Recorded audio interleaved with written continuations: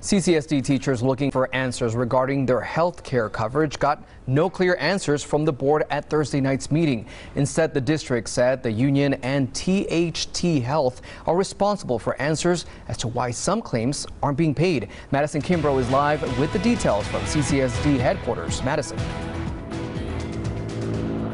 A lot of CCSD teachers have questions and concerns over this Teachers Health Trust. Now, last night at the board meeting, the district pushed back responsibility for answers to the union and THT Health, and it's clear that frustration has set in.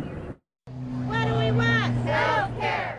CCSD teachers tried to get answers on the issues at a board meeting Thursday night. They claim THT Health is not paying the bills. Runabout that they play with billing as far as, just kicking stuff back and expecting our secondary insurance to always, come into play. Myers teaches in Bunkerville, which is in Clark County, but it's about a 50-minute drive from Las Vegas. She says dealing with these issues has been tough. We are very much a minority out here in these outlying schools.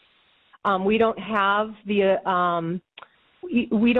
ability to get with cohorts and get with groups at these bigger schools down in Vegas and feel like we're supported. Former CCSD science teacher Mike Rose says he was fully satisfied with his health care plan years prior, but now is upset to see how things have changed. It seems that it has been on the decline from when I originally started in the school district up until now. CCSD released a statement early this morning to the Clark County Education Association, stating that teachers deserve an effective, functioning health plan and that the CCEA has failed to answer questions about the solvency of the trust.